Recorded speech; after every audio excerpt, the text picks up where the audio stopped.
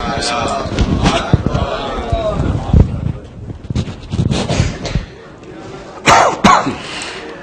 بالله من الشيطان الرجيم. بسم الله الرحمن الرحيم. الحمد لله رب العالمين بارئ الخلائق أجمعين، والحمد لله الذي بعد فلا يرى وقرب فشهد النجوى تبارك وتعالى، والصلاة والسلام على أشرف الأنبياء والمرسلين، حبيب قلوبنا وطبيب نفوسنا وشفيع ذنوبنا أبو القاسم محمد وعلى أهل بيته الطيبين الطاهرين المعصومين الذين أذهب الله عنهم الرجس وطهرهم تطهيرا. أما بعد، السلام عليكم جميعا ورحمة الله وبركاته. I pray to Allah subhanahu wa ta'ala to make us all amongst the zawar of Abu Abdullah al-Hussein, and to give us the opportunity to perform his ziyarat, inshaAllah ta'ala.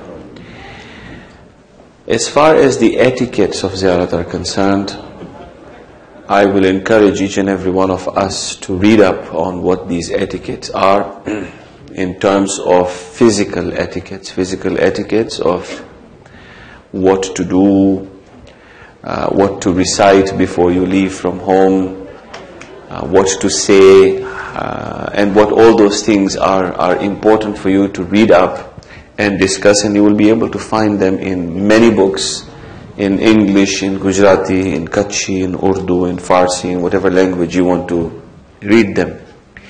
I do not wish to concentrate on how you present yourself physically before the Imam, nor do I want to concentrate on how what you recite.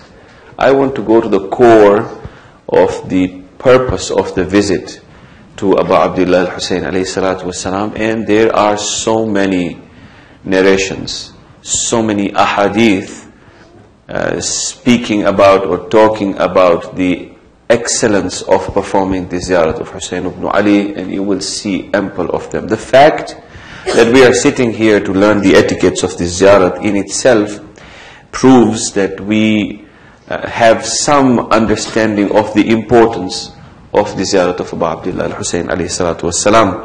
So I will not concentrate on those anymore, except during the Q&A session. If one wishes me to elaborate on any particular etiquette, then I will do so. I want you to observe one thing in particular, that you and I are going to perform the ziyarat. What does ziyarat mean? What is the meaning of ziyarat? Ziyarat means to visit. That's all ziyarat means. Now, there are etiquettes of visitation. When I come to your house, you come to my house, there are certain etiquettes of visitation. Does it mean that these are the etiquettes that you and I need to observe to go and perform the ziyarat of Abu Abdullah al-Hussein, of the supreme Imam, or whose ziyarat we are performing, whether it is the third Imam or the fourth Imam or the fifth Imam or any other Imam for that matter? Surely it doesn't mean how to present yourself before the Imam. However, if somebody does feel that way, then yes, there are certain etiquettes that have been mentioned in Mafatihul Jinan, in Kamil Ziyarat, in Iqbal, and many other books which mention the physical etiquettes. But ziyarat means to visit, purely to visit. But it's a very empty meaning of the performance of the ziyarat of Hussein ibn Ali. Ziyarat requires a profound understanding of the personality of Abu Abdullah himself and the ma'rifah of his existence and the purpose of his mission. That is what makes the ziyarat. There is one hadith, for example, which says that you can perform this ziyarat from afar. You don't need to actually be there present in the haram of Imam alayhi salatu wasalam, and you will still be rewarded and you will be given thawab. So why take a trouble of going 4,000 kilometers, 5,000, 10,000 kilometers of miles to go and visit Abu Abdullah al-Hussein? You will not even be able to touch him. You will not even be able to see him. You will only be pushed by the crowds there. You will only have to inconvenience yourself. Why should I actually go there if I am receiving the same kind of reward if I am performing the ziyarat from afar? So there is a purpose in the physical visitation of the ziyarat of Imam alayhi salatu wassalam, and that is what I want to concentrate on. What are we going to do there? And I want this to be interactive, perhaps even from now, and I don't have to then speak for 20-30 minutes. We can make it interactive now. Let's ask ourselves a question: why am I going to do ziyarat? Am I going to perform ziyarat because it is meritorious? There is huge amounts of merit in performing this ziyarat. Am I going to perform this ziyarat because I have a sick member of the family at home and I really want to go to Abu Abdullah Hussein and hold on to his zari and say to him that I want cure for this person who is sick? Am I going to perform this ziyarat because I have a desire that I want to be fulfilled and I am dying for this desire of mine to be fulfilled, and therefore I am truly going to go there and hold the Khak of Karbala and say, here I am, please fulfill this? What is the purpose of my visitation? That is what requires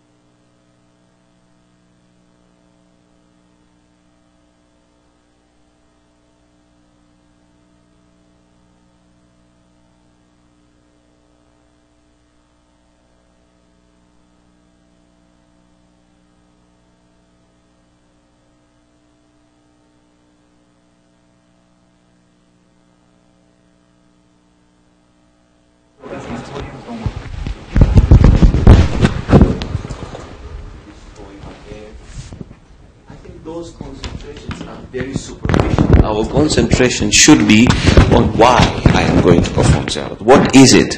I don't have it. Sorry. What is it that I am going to perform the ziyarat for? Because the etiquettes of performing ziyarat: recite 100 times Allahu Akbar before you leave home, do your wasiyat and tell people what you... all these things are necessary for your responsibility. Sorry. Salawat Allah.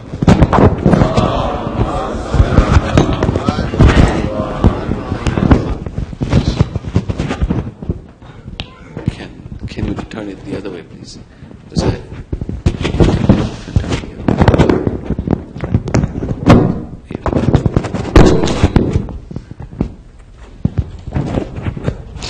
So the important question, and I'm not going to answer this question, of course, because if I answer this question, then the real purpose for why you are going to perform the ziyarat, I don't know. I don't know why you're going to perform the ziyarat, and what should be the reason for performance of this ziyarat. So you ask yourself a question. Only you know what made you make this intention of performing ziyarat. I just don't want you to go to perform this ziyarat because it is a trend to walk from Najaf to Karbala. Please, you will destroy every intention of yours if you are going because it is a trend to walk from Karbala, from Najaf to Karbala, and because everybody is going to walk and so I am also going to walk. I don't want you to say Labbaika ya Hussein without you knowing what you are saying. What if Imam Hussein says, yeah, here I am now, what is it you want? How are you going to respond to this Labbaika ya Hussein? I don't want you to go and perform this ziyarat, or I don't want to go and perform this ziyarat without any kind of ma'rifah whatsoever. The first question that you need to answer, those who are intending to perform this ziyarat, is why am I going to perform this ziyarat? What is it that has led me, or that has attracted me, or that has inspired me to perform this particular ziyarat? So this is a lead that I am leaving with you. When you are there, insha'Allah ta'ala, the scholars who are with you, The guides who are with you will guide you, will tell you what you are supposed to do. You will have read about Jabir ibn Abdullah al-Ansari's, we had a beautiful marthiyah today. You will hear about Jabir's ziyarat and why, all these things you will hear. But while you are there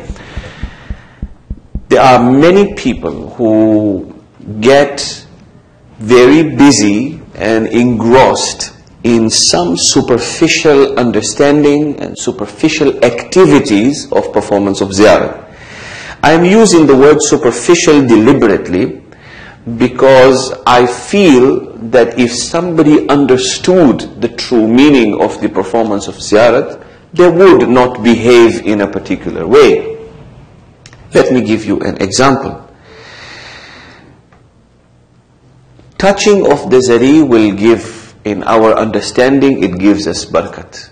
We want to go and touch the zari and we will get barakat. So you will see people whose back is hurting, for example, or they have back problem. The first thing they want to do is get as close to the zari as possible. And the moment they have access to it, they want to put their back by the zari and make sure that the zari is touching their back, so they get shafa from it. Some have problem with their heads, and therefore they will bang their heads there. Some, whatever it is a belief that I, through the barakat of this particular place, am receiving this. And surely it is Abu Abdullah's grave. There is no doubt that the intercession and intervention from him is great. Fitrus, an angel, received it. So if an angel was in need of that particular barakat, then surely you and I. But there is a verse in Quran. When you are there, I want you to reflect on this. There is a verse in Quran which says, Bismillahir Rahmanir Rahim, وَلَا تَحْسَبَنَّ الَّذِينَ قُتِلُوا فِي سَبِيلِ اللَّهِ أَمْوَاتًا بَلْ أَحْيَاءٌ عِنْدَ رَبِّهِمْ يُرْزَقُونَ. Never consider those slain in the way of Allah to be dead. They are not dead. They are alive and receive their sustenance from Allah subhanahu wa ta'ala. I repeat the verse again. Never consider those slain in the way of Allah to be dead. They are alive. عِنْدَ رَبِّهِمْ يُرْزَقُونَ, and are receiving their sustenance from their Lord. In normal fiqh that we study, it is not wajib to say Salamun Alaikum. It isn't. But it is wajib to respond to the salam. So when I say Salamun Alaikum, I'm not saying it. But if I'm saying Salamun Alaikum, it is wajib for you to respond. It is known as wajib kifai, which means if one of the crowd says Alaikum Salam, it is saqit on the others. The others are exempt from saying it. This includes the importance of salam is such that if somebody is praying salat wajib prayers, and you enter the house or you enter the mosque where a wajib namaz is being prayed and somebody says Salamun Alaikum, then the person who is praying a wajib prayer, if no one has responded, it is wajib for him to respond in kind, exactly the same way, not Alaikum Salam, but respond by saying Salamun Alaikum.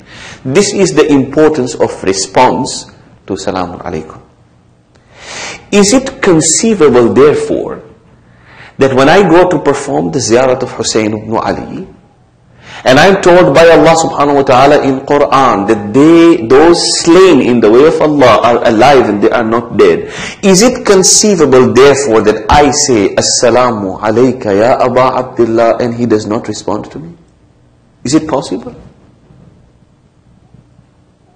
But why is it that I cannot hear his Alaykum Salam? Why is it that I can't hear the response of Hussein ibn Ali? Some points, or a point for you and I to reflect upon. Those slain in the way of Allah are alive. I am not going to kiss the grave. I am not going to touch the grave. I am going to communicate with the master of the liberated people. I am going to meet Hussein, the grandson of the Holy Prophet of Islam. I am going to speak to him. I am going to talk to him. I am not just going to touch the zari and come back. No, I want to communicate with my master. I want to know more about him. I want to understand what is the purpose of my existence. I want to know from him how he perceived this universe. I want to know from him how I should perceive this universe. How will I do this? Not by pushing people to kiss the zari, but by sitting outside there, looking at his zari, contemplating, talking to him, seeking his permission to enter. Adkhulu ya Aba Abdullah, do you allow me to enter this haram? And if the ears are open and the soul is purified, there is no way that you cannot hear the response that you now may enter. What is the philosophy of Izn Dukhul? You don't seek permission when you go inside to the graveyard, do you? You just say, Assalamu alaikum ya ahl al-qubur, antum lana faratun wa nahnu insha'Allahu bikum lahiqun. O the inhabitants of the grave, you have preceded us. We are insha'Allah going to join you. That's the dua you recite when you go to the Qabristan. Or you say, Assalamu ala ahli la ilaha illallah, ya ahl la ilaha illallah, min la ilaha illallah, kayfa wajadtum qawla la. That's all we say. You don't go in there to communicate with the people who are in the graveyard.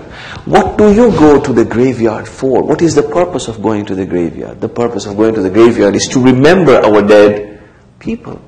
But when you are going there, it is not a graveyard that you and I are visiting. The Izn Dukhul, the philosophy of seeking permission to enter, means that you can't enter without seeking permission. It also means that seeking permission means you are asking permission from the Imam alayhi salatu wasalam, and you are expecting a response from him. So what needs to be done in preparation is purification of the soul to allow my ears to hear that which I normally don't listen to keep my eyes open to that which I do not keep my eyes open to keep my heart open. And I'm not talking about the eyes, the physical eyes. No, I am speaking about the eye of the heart. Because if there is a verse in Quran which says, "Man a'ma fi hadhihi dunya wa huwa fil akhirati a'ma." One who is blind in this world is going to be blind in the next world as well. This is a verse of Quran. Allah says, one who is blind in this world is going to be blind in the next world. If I take the literal meaning of this, it means the blind man who is blind will not be able to see even in the hereafter. But that's a very superficial meaning of it. It means that one who has not been able to see the fact and the truth and the reality in this world will not be able to see the reality in the hereafter as well. If I am unable to understand this philosophy of my master's ziyarat and the visitation, I'm seeking permission. My ears, I need to prepare them from here to go and open my ears so that I may be able to speak to my master when he responds to me, when he says alaykum salam to me. Maybe we will not be able to achieve this. Maybe it's difficult to achieve this. It is still a start. We require to perform a spiritual ziyarat, not a ziyarat of trend. People are just because it's a trend to perform a ziyarat, and therefore I am also one of the people who is following a trend. Another thing that I want you to contemplate about ziyarat, and then I will end inshallah ta'ala and open for question and answer. The story of Fitrus. You may have heard it, you may not have heard the story of Fitrus. Some people even deny they consider it to be da'if, they consider it to be weak. Some people do not even believe in it. But I want to use this story to be able to understand my ziyarat, my own ziyarat. The story of Fitrus goes like this. Upon the birth of Abu Abdullah al-Hussein salawatullahi wa salamu alayh, when he was born, Allah subhanahu wa ta'ala, the riwayat says, Allah subhanahu wa ta'ala sent 70,000 angels along with Jibreel Amin to congratulate the Holy Prophet of Islam upon the birth of Hussein ibn Ali. This hadith or this riwayat lays emphasis on who is Hussein and what is the status of Hussein. As Jibreel Amin was leading the caravan of the angels to go and pay a visit to the Holy Prophet of Islam so that they can congratulate him, they came across an island where there was an angel who was punished by Allah subhanahu wa ta'ala and was isolated from the assembly of the angels because this angel was lazy in obeying the command. Not that he did not obey the command, but he showed some kind of a lethargic attitude. This is what the riwayat says. Again, I emphasize, I am not concentrating on the riwayat, I am concentrating on what I want to take out of this particular story for the Zawar in particular. And this Fitrus saw Jibreel Amin and he saw the rest of the angels visiting the Holy Prophet. He inquired and he was told by Jibreel that this is where we are going. He asked permission if he was also going to be allowed so that he can also come and congratulate the Holy Prophet of Islam upon the birth of Hussein.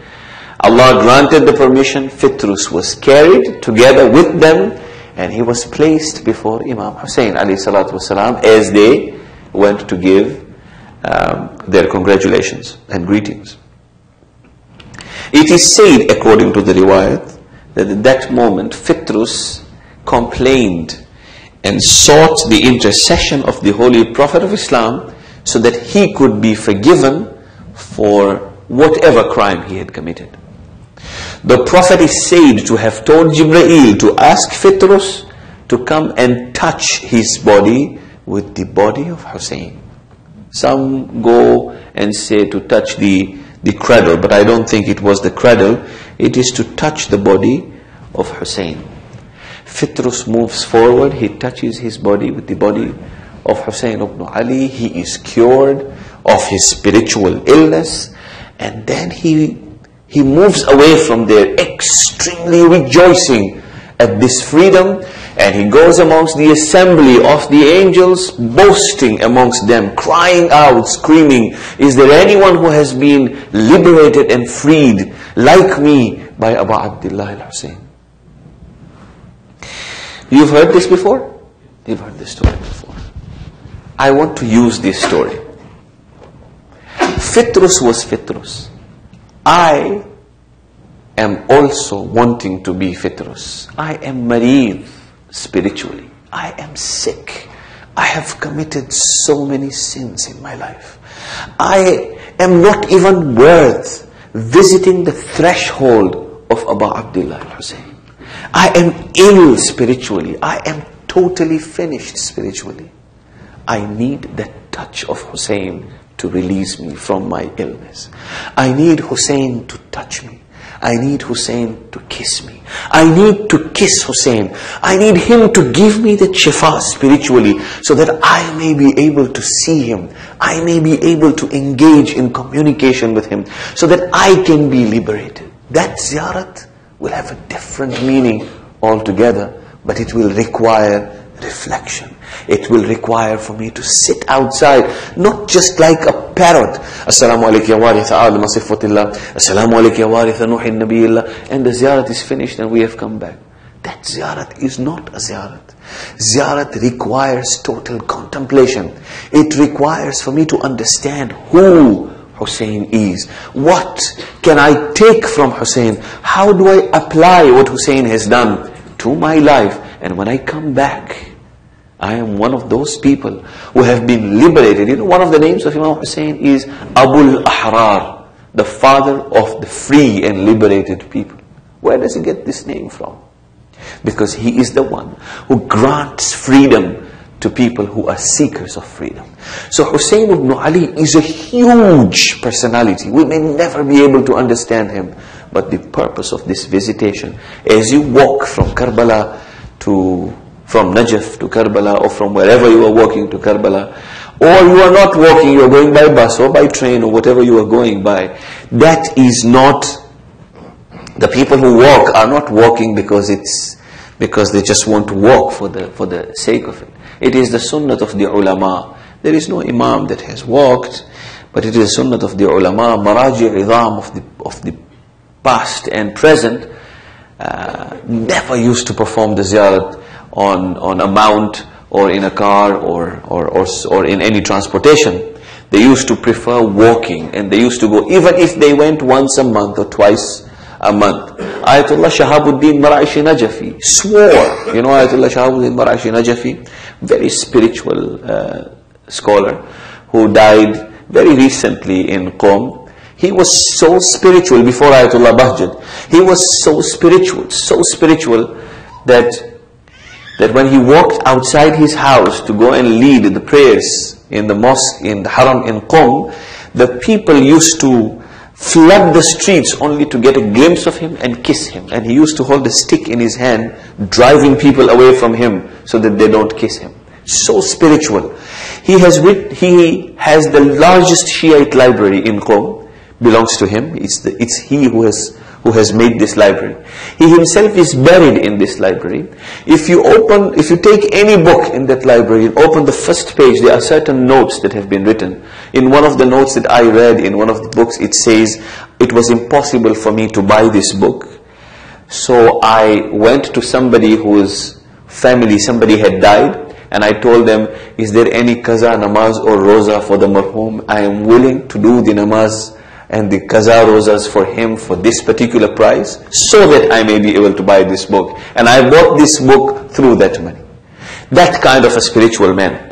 When he was in Najaf, he did not perform his ziyarat except if he walked to perform the ziyarat of Abu Abdullah. That is the ziyarat of ma'rifah. He knew who he was going to visit.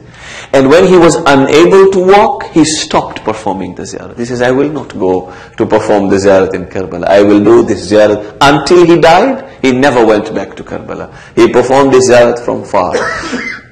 Did he not know the importance of the ziyarat in Karbala? He knew.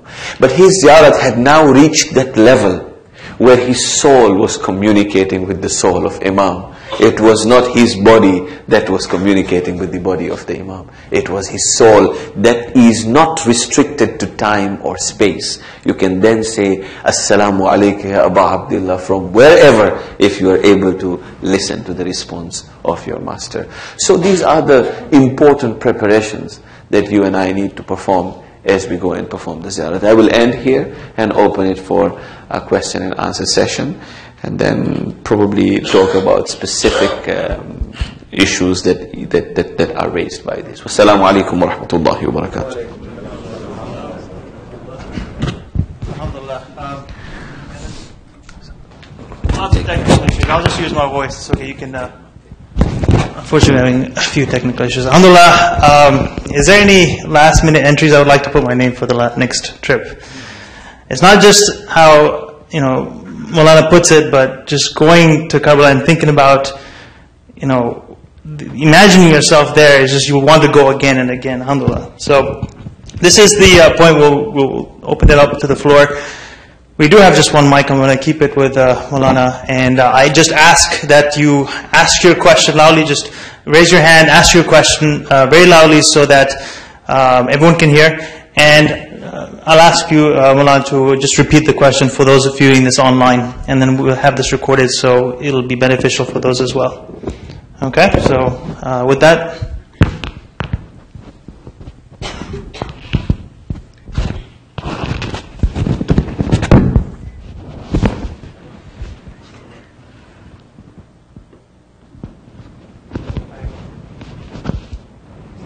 Alaikum salam. What should one's attitude be when going to Karbala, and also the other imams? Because emotionally, you're very happy, you're very excited. It's a great honor. So does the imam want to see us in a state of happiness, or does Imam Hussein want to see us in a state of sadness? And then also when you go to, for example, Najaf or Qadamain, maybe the level of grief is not that pertinent in those cities. So similarly, does Imam Ali want to see us with a big smile, should we be recollecting the times of joy in his life, or should we address him with tears, recollecting the time of oppression in his life? So I hope you heard the question. It was a long question. I can't Summarize. Yeah. What should be our attitude in our visitations to our imams, be it Imam Hussein or any other imam for that matter? Should we be entering and reflecting upon the happy moments of their lives and go with a big smile? Or should we be going there? Please correct me if I'm not expressing your sentiments. Or should we be going there with a sad face and just do what we are supposed to be doing? Is that correct? It is important that prior to performance of the ziyarat, that we reflect and we think about why we are going to perform this ziyarat.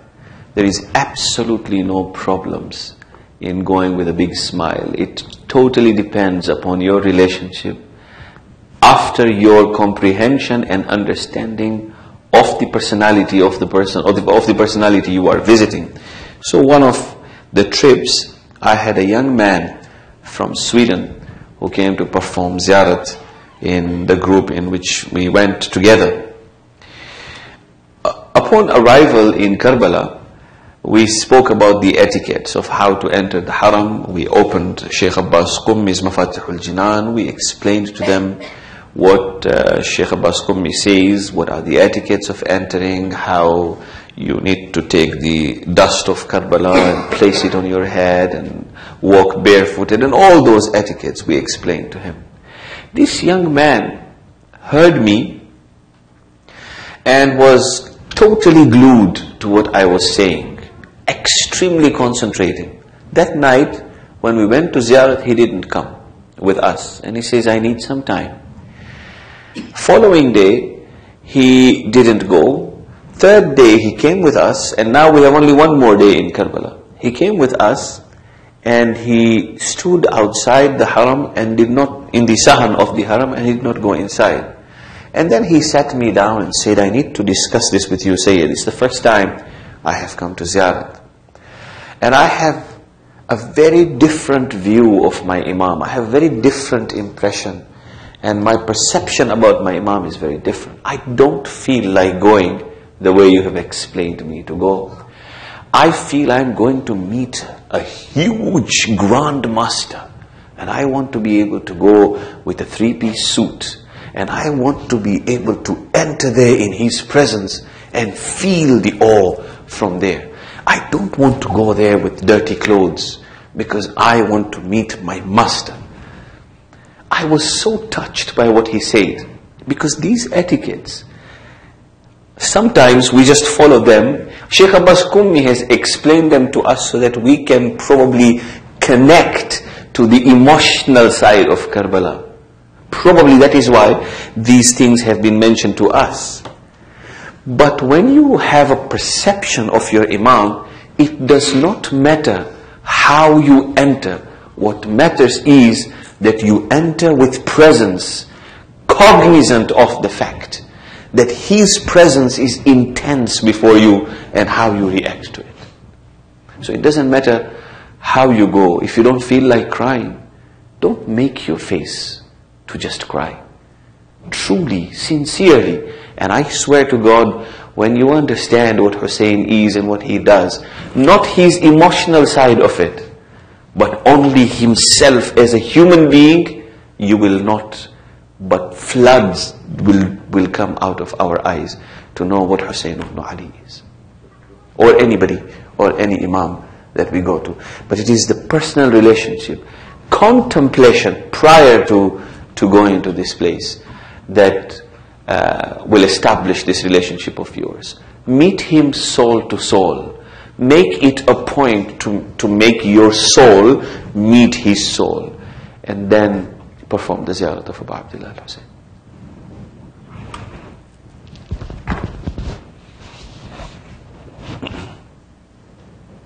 I know you all have a lot of questions, so They don't. this is your chance to.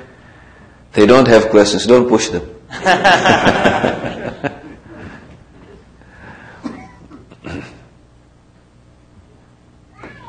very shy community. It takes them MashaAllah. MashaAllah.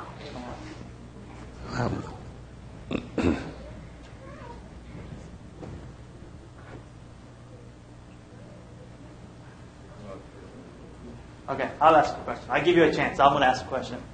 My question is about one of the riwayat that says you shouldn't eat meat in Karbala. Me and my wife talked about this for a long time, and what is the philosophy? Right. So it's not a hadith from what I understand. It's not a hadith from the Imam or anything. It is one of the etiquettes that have been mentioned in the book, that you should avoid eating meat in Karbala. Meat is considered to be an expensive dish, and what is the purpose of writing this, or the purpose of preventing people from eating meat, is only that if you are going to give condolence to Bibi Fatima Zahra alayha salam in Karbala, and you are going to see Karbala as only an emotional aspect of Imam Hussein's life, then you should go with that kind of an etiquette. You should not merry-make there, you should not laugh there, you should not joke there. It's just like you are visiting a bereaved family, and therefore you should not be eating that which is a good food.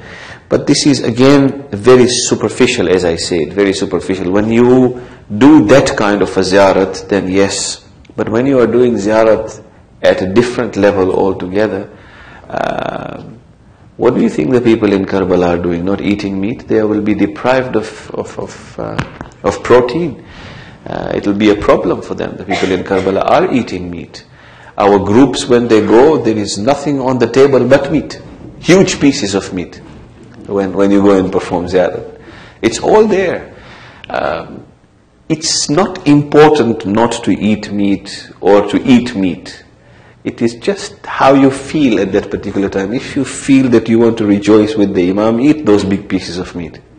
If you feel that you are only there because you want to see this as a bereaved family and you want to feel sorry about it, then avoid eating meat. But it's got nothing to do with the ziyarat itself.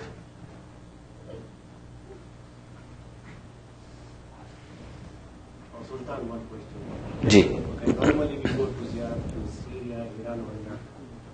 So if I have an opportunity to go to one place, what should be my priority? So normally we go to ziyarat. Ji. Yeah, that's what I'm doing. So the question is, normally we go to ziyarat Syria, Iran and Iraq. Medina you forgot as well. So, and Medina. If I want to perform ziyarat, what should be my priority of the performance of ziyarat? This is a tough question. It is your preference, to be quite honest, but the highest spiritual position in the eyes of Allah subhanahu wa ta'ala and within the Muslim Ummah is that of the Holy Prophet of Islam. He holds the highest position amongst all the infallibles, prophets, and the Imams. The second highest position in the spiritual realm is that of Imam Ali alayhi salam, and the third highest status is of Bibi Fatima Zahra, and then comes Imam Hussein alayhi salatu wassalam. So this is the spiritual status. I am talking about the spiritual status. However, you, from childhood, as you listen to history and you go through books, you normally begin to develop love for a particular personality amongst this personality. And at times it is so intense that you are attracted and want to go towards that particular personality, whatever it is. But the excellencies of the ziyarat of Hussein ibn Ali are so many, that including one riwayat that says if you have already performed Hajj, then on the day of Arafat you should be performing the ziyarat of Imam Hussein alayhi salatu wasalam, because the rahmah of Allah subhanahu wa ta'ala first looks towards Karbala and then it looks towards Arafat. There is a hadith that suggests that. So it's how you want to perform, where your heart is being attracted. There is no specific, but the philosophy of ziyarat actually started in the way it is now after the martyrdom of Imam Hussein alayhi salatu wasalam. So it is he who has saved the legacy of all the prophets. It is he who has saved the legacy of the Holy Prophet of Islam and the teachings of him, and therefore he is seen to be, had it not been him, all these things would not have existed, and therefore people get pulled towards it. But Bibi Zainab is another huge personality, the Prophet. So it doesn't matter whose ziyarat you do first. Yeah. About walking from Najaf to Karbala, it's only these 3 or 4 years people have started in flocks to walk from Najaf to Karbala, and people are from here, they just think that, oh, I'm going to walk. I'm going to walk. That's the purpose of ziyarat. Is it acceptable? You see, as far as people are concerned, they follow what they are being told, and that is why I insist that the self-reflection, self-development, self-growth through reflection is extremely important. The reward is not in the walk. The reward is in the game, in the end, in the actual hadaf, in the actual prize that you are going to get. Could it be possible, or is it the case, that if I walk from Najaf to Karbala, I will get 1,000 sawab, and if I go by bus, I will get 10 sawab? Is there anywhere written like this? No. The only saying in Arabic language that people use is al-ajru ala qadri al-mashaqqa, which means that the reward is in accordance with the trouble that you take. But that is not restricted to the ziyarat of Imam Hussein only. It is restricted to life principle in itself. The more jetli mehnat, etlo far. That's what they say in Gujarati. That's what al-ajru ala qadri al-mashaqqa means in Arabic language. Yes, there is this inspiration, there is this zeal of people to perform. They want to go and perform the ziyarat of Hussein. Some of them want to feel the pain that Hussein ibn Ali went through. That is why in the beginning I said, don't go and perform the ziyarat because it is a trend. Walk because you really feel that you want to humiliate yourself, you want to have dust on you to be able to visit. I don't know what the intention of the people who are walking is, but once you have the ma'rifah, like we are told regarding Janabi Zainab alayhi salam, we are told that when she came from Sham after coming from the prison, and she came to Karbala, she threw herself from the mahmil, from the camel, outside the outskirts of Karbala, and then she walked on her knees to the grave of Imam Hussein alayhi salatu wasalam. We are told that is what has happened.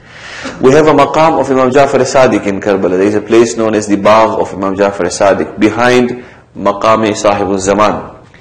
We are told Imam Ja'far as-Sadiq came to stay here, and he used to perform the ziyarat of Imam Hussein walking from there. Is the emphasis on walk, or is the emphasis on the ziyarat? The emphasis is surely and certainly on the ziyarat. Prior to Saddam Hussein's fall, people didn't walk because it was hostile, they were not allowed, they would be killed if they walked and all that. Since he has gone, some people who had dreams have started to walk, and now it has actually become a huge thing, and everybody is doing it. Alhamdulillah, as long as they are doing it with ma'rifah, then it's fine. But it doesn't mean that the person who is not walking and only going to perform the ziyarat of Imam Hussein by car, that his sawab is going to be any less than those who have walked. Yeah. How many miles are there? I have not had a chance to walk myself. Those who have, do you know the distance? 80 kilometers. 80 kilometers? 70 kilometers, yeah. 70 kilometers. Takes 2.5 days, I think. G? If you have never walked that many miles, Yeah, so people are using treadmills a month in advance and walking and everything. What's the question? G. Syed Naqvi, you had mentioned earlier that you need to contemplate when you're there before you enter and wait for the, not wait, but you will hear the salam from the Imam. Most of us, obviously, it's easy for those that have been there and probably in a more religious stature to connect in that way. What do we have to do?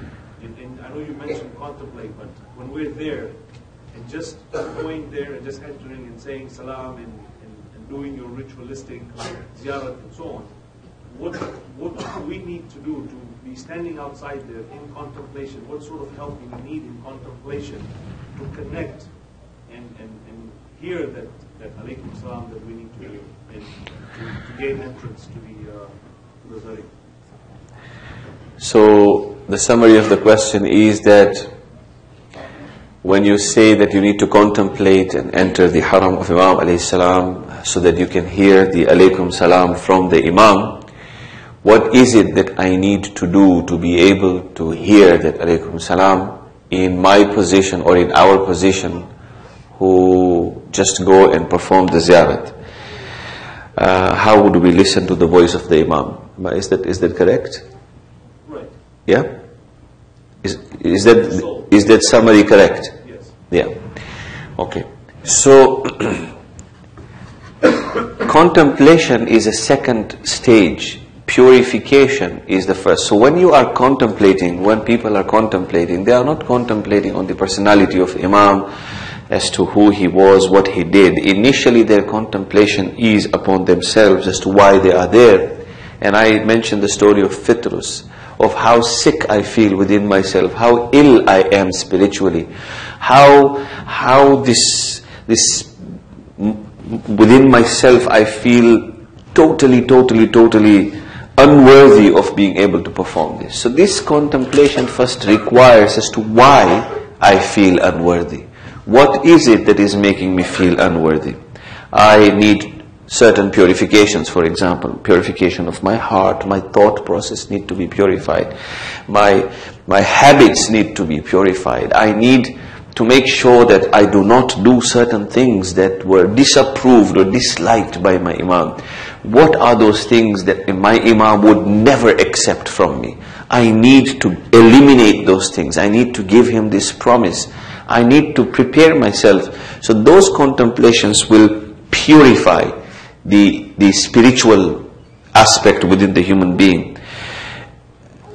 Once you contemplate on those things from before, not only outside the haram, not only, it's a continuous process as you intend to perform the ziyarat as to what you are going to do there, what is the purpose. It's not just a trend. I am going there for a reason. I'm not just spending money and walking all this for a purpose. I'm going there for a huge reason. What is this reason?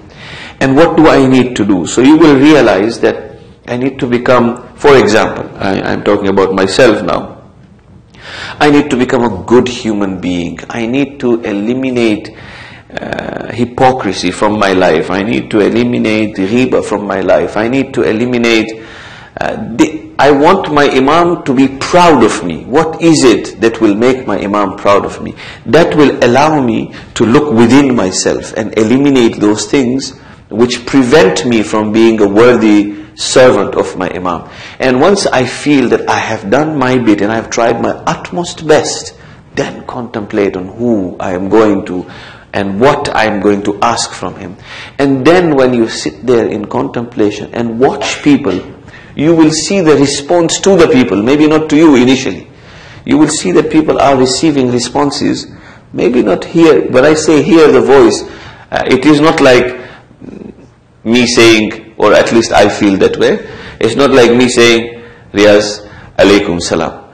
No, it is the response of the soul. So So when your soul is not in your body and it is connected with the soul of the rest of the zawar, you hear the interaction of these souls. You hear these souls talking. It's not your ear that hears it now.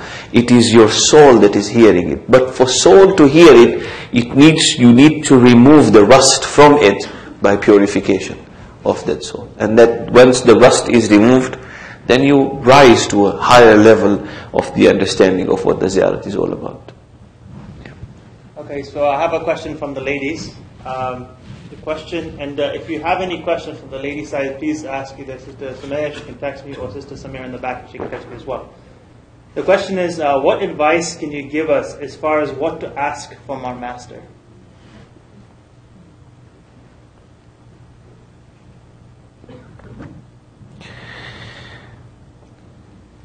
The best advice, or something that I normally try to ask from my master is, oh my master, what is expected of me from you? And that opens up thousands of questions. What is expected of me from you, my master? Tell me, somehow communicate with me, what am I supposed to be doing? And I think when you think about that question, you will answer these questions yourself and be inspired by the responses of the Imam alayhi salatu wasalam. Another question. This is a little bit of a long question. When I went to Ziyarat, I couldn't help but notice children begging on the streets. Can everyone hear me in the back? Yeah? Okay. Couldn't help but notice children begging on the streets. And I understand with the barakah of our imams, we have a lot of people going. And there is an economic benefit in there. My question is, what steps have our learned scholars taken to take this money coming in to get the children off the streets, to prevent an institutionalized begging to come forth in the future, especially with the children who are poor and need money, but need the government to provide education which may not be present? Maybe it requires good planning and envisioning the children's future. And are there any steps being taken to prevent this in your experience? I am sure that the grand scholars who are responsible to reach out in their social responsibilities are doing what they are supposed to do. To what level they are doing it, I am not sure. I don't have access to that information myself. But yes, there are people, there are sick and poor people, and there are masakeen and beggars on the streets of Najaf and Karbala and all other places. What system is being employed to eradicate this kind of poverty, or to bring growth within the education system, or whatever? I'm sure they are reaching out to them, but to what level I'm not sure at all. Yeah, and it's more a political question than something that will benefit us. You have a question right here? Alaikum salam wa rahmatullah. How did the name Ya Aba Abdullah come about, and what does it mean? How did the name Ya Aba Abdullah come about, and what does it mean? You know, in Arabic language there is something which is known as kunya. In English it is translated as epithet. In Arabic language, say my name is Muhammad, respectfully they don't call me Muhammad. So if I have a son whose name is Salman, then they would call me Abu Salman, the father of Salman. So when they call me, they will tell me Abu Salman. When you grow up, what's your name? Miqdad. When you grow up and you call your son, what would you like to call your son? Murtaza. So when you call your son Murtaza, they won't call you Miqdad, they will call you Abu Murtada. Ali Asghar's name is Abdullah. The little child of Imam Hussein, 6-month-old child of Imam Hussein, his name is Abdullah al-Radhi'. Abdullah, the one, the 6-month-old child. So Imam Hussein is known as Abu Abdullah, the father of Abdullah. That's where the name comes from. Okay, that's so when we say Ya Aba Abdullah, we are calling upon the father of Abdullah, who is Imam Hussein. Alaykum salam wa rahmatullah. If we can go back to the first question from the ladies, I'm not very clear if I understood your answer well. Possible you could elucidate it further, please? Which question is this to do with the poverty? No, the previous one. What question to ask? What to ask? For my master? I mean, this what to ask, I told you what I would ask for.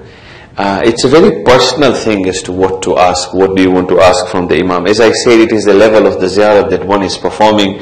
It could be because somebody wants something from Imam. It could be because they want cure to the illness, because they want barakat in their rizq. Whatever it is, they would ask that in the performance of the ziyarat.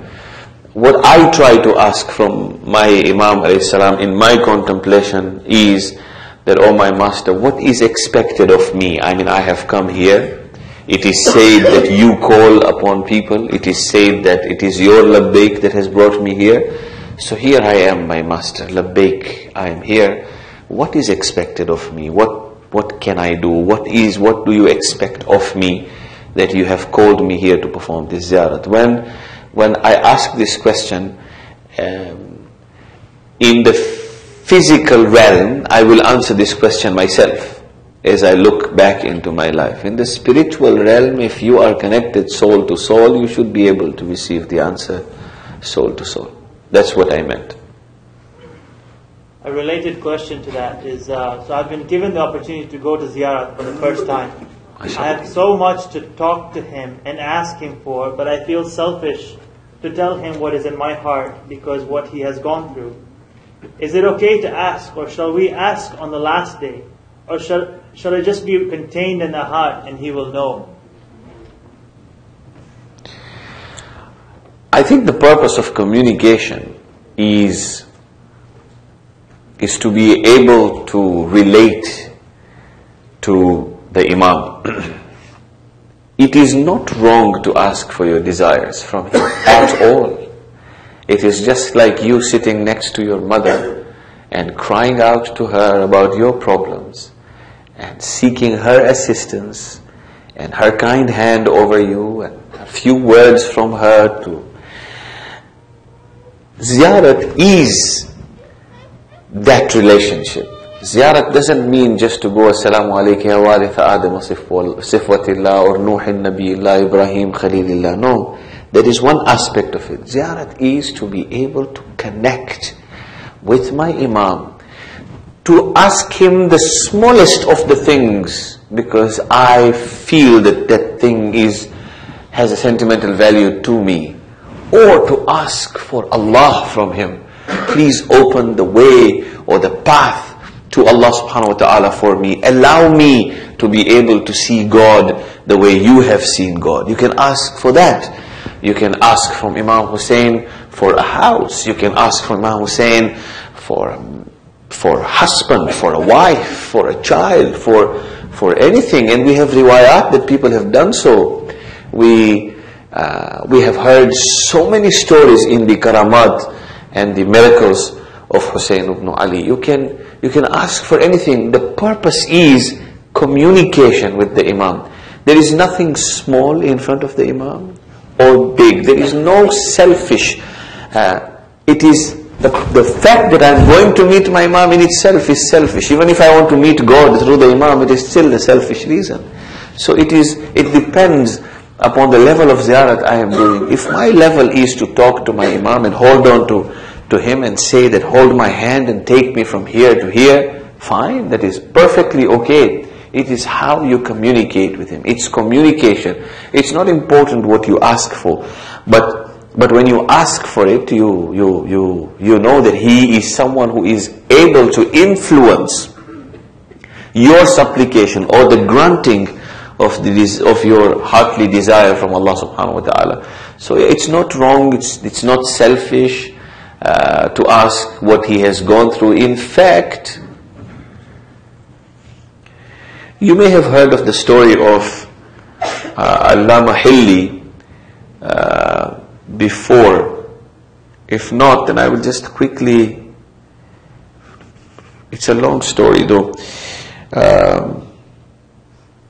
Have you heard of this woman? I will cut the long story short, and this is from Allama Hilli. There was a woman in whose house, a king went to whose house, who was lost on his way, and he went to her house, and he spent a night there, and she had a goat, and she slaughtered and gave it. You know the story, yeah? All of you know the story.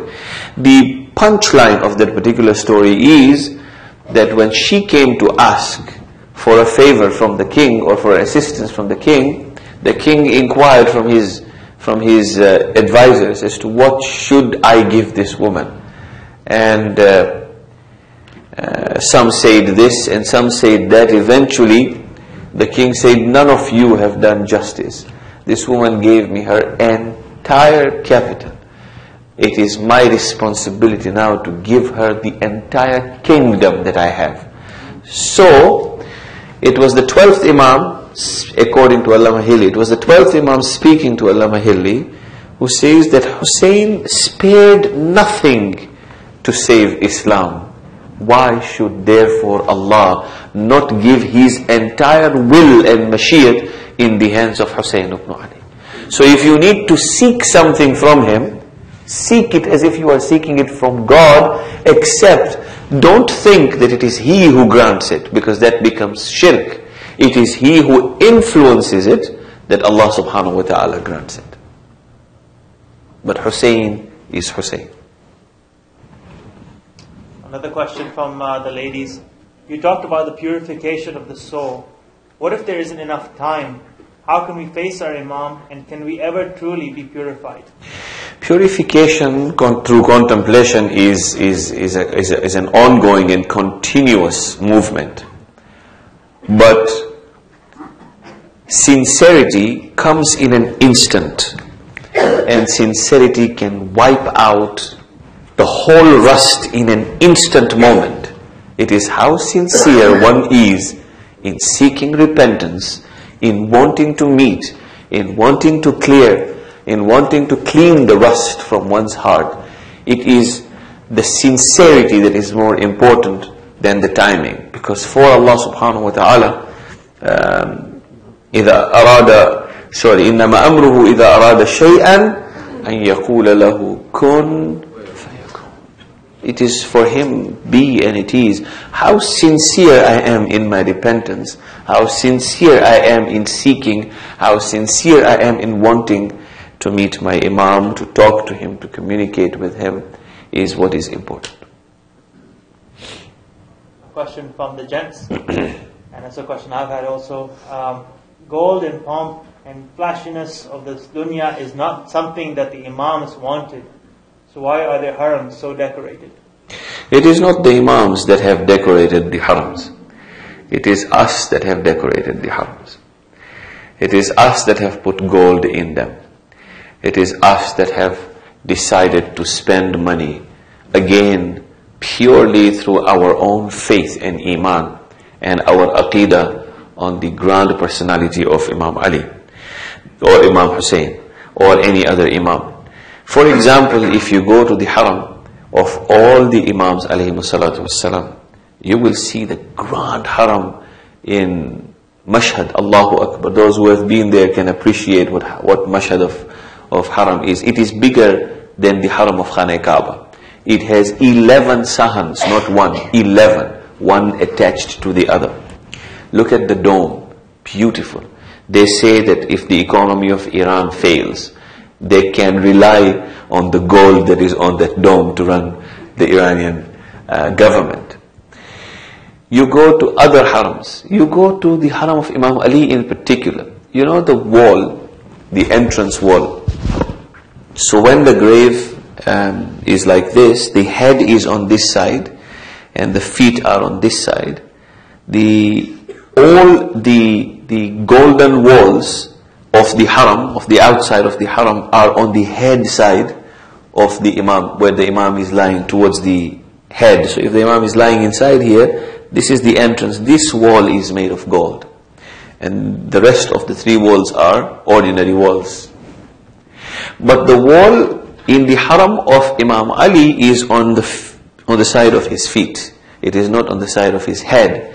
And the king, the Safavid king who made it, has written, if you go there, try to look for it, he has written that to Ali, gold was the dust of his feet. And that's why I have placed this golden wall by the feet of Ali ibn Abi Talib. It was his aqidah to put gold there. He wanted to put gold there. Imam himself was somebody who was carrying a bag of flour at 4 o'clock in the morning and delivering to the poor people. So it is nothing to do with the Imam. The decoration is nothing to do with the Imam. The decoration is us. We want the haram to look beautiful. We want the haram to look nice. We want, and that's what has been placed there. It is just like somebody doing matam, expressing his own emotions in a particular way. You can't stop him and teach him that this is not how you express your emotions. How one expresses one's own emotion is something very personal. So the people who actually put gold in there, who owns Imam Hussein? Nobody owns Imam Hussein. You go to the julus in Dar es Salaam, in Karachi, in India, in Pakistan, and wherever you go, you see non-Muslims bringing gold and placing it there. Not that they are giving anything to Hussein, not that Hussein is benefiting anything from it. It is the aqidah of the people who are placing it there. Yes, it is possible for us to use that gold to serve the purpose of Hussein, of what Hussein ibn Ali would do himself. But who makes that decision and how the reaction of the ummah will be if that decision is made, only Allah subhanahu wa ta'ala knows. Okay, so it's going to be about an hour. Syed is tired, he hasn't had dinner, so I'm going to try to wrap it up pretty soon here. A couple more questions. We have one on this side.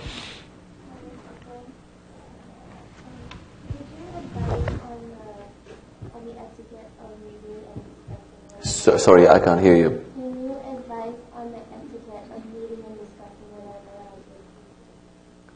Etiquette of meeting and discussing with the marja. There is no etiquette apart from normal etiquette to go and visit a marja. You will be told by your scholar or the people who are going with you as to what. So you will be, if you will be going to Ziyarat, if it is Iraq, you will be visiting one of the 4 maraji, Ayatollah Sistani, Ayatollah Bashir Najafi, Ayatollah Sa'id al-Hakim, or Ayatollah Ishaq Fayyad. And there are other junior maraji, but these are the top 4 maraji for visiting. Apart from, I don't know, I mean, it's just normal visitation to a marja's house. You enter, you have no chance to do anything. You just are made to sit down, respectfully speak to him, talk to him, ask questions, and they respond to you.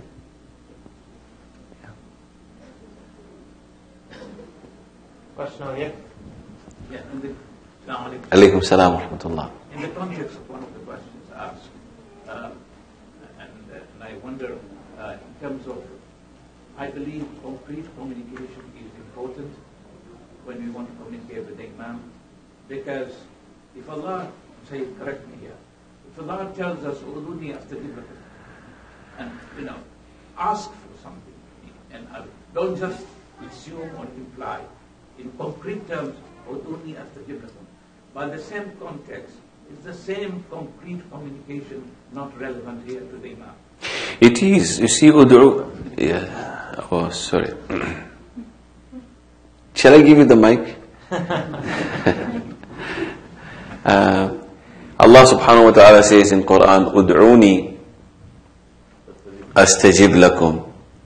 Call upon me and I shall respond. Is that not the case when it comes to Imam Hussein? Is that right? Yeah. To me, that's a lesson for us, to using the same reasoning. And then asking. Us to ask in concrete terms. No, here Allah is asking us to call upon Him. Ud'uni, call upon me, astajib lakum, I shall respond to you. the same principle would apply to Imam Hussein, except that we must refrain from thinking that he is the agency that we are asking from, that he is going to provide for us, because that leads us towards shirk according to the Quran itself. And therefore the awareness that Imam Hussein alayhi salatu wassalam is a personality that has reached a spiritual status whereby I can ask him to intervene on my behalf, knowing that it is not he who will provide for me, it is Allah who will provide for me, but because Allah has placed him as a wasila for me, then yes, I can directly go and call upon him and he should respond. So he is responding, but his response is of this nature, unless I have not understood your question. No, you have. And I was implying to say that the questioner had asked whether I can just be there and assume a few things rather than communicate to the Imam in concrete terms. And I was emphasizing the fact that don't just think that what you have in mind, the Imam would know. It's essential that you communicate in concrete. Absolutely, yes. It is necessary to communicate. Absolutely. I agree. I beg your pardon. It is absolutely necessary that you have a concrete communication with the Imam. And that applies, by the way, to the ariza that we write to the 12th Imam alayhi salatu wassalam. What we do is necessary for us to think in terms of our actions as to what we do. When an ariza is given to us, we are told that you read this, you write in this ariza, pen or pencil, whatever you want to use. Then we are told, if you don't know Arabic, then you can write in any other language. Then we are told, you don't actually have to write in any language, you can scribble. Then we are told, you don't even have to scribble, you can just look at it and put your thoughts in it and send the ariza. These are only symbolic, by the way. If Imam can understand what you are just looking in the paper, then he does not require a paper to understand you at all. Then your communication with the Imam, these are symbolic issues. It must be a concrete communication with any of the Imams that we are discussing. And only then it is fair to expect a response. You cannot just begin assuming things there and come out from there. It must be a concrete communication, yes. Okay, so with that, inshallah, we'll wrap it up. I have a small request. Sayyid's mother passed away a couple of months ago, so inshallah, if we can all recite Surah Fatiha, inshallah, the sawab of this gathering can go to her. Bismillah ar-Rahman ar-Rahim.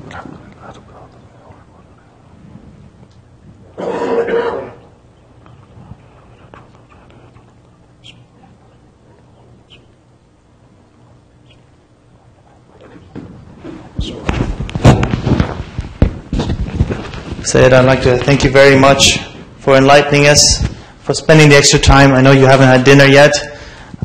Inshallah, the Zawaz will benefit from this session. With that, we'll wrap up with the Ziyarat.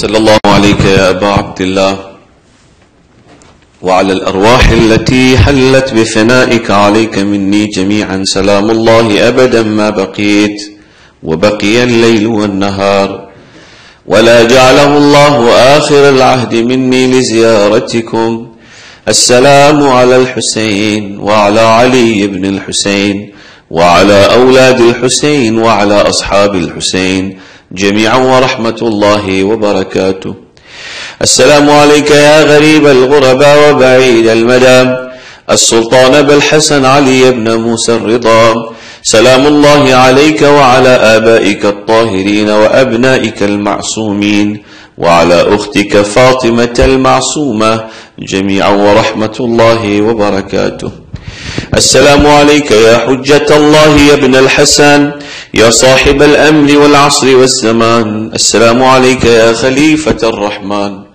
السلام عليك يا شريك القرآن. السلام عليك يا كعبة الإيمان. السلام عليك يا إمامنا وإمام الإنس والجان. عجل الله لك ما وعدك من الناصر وظهور الأمر ورحمة الله وبركاته.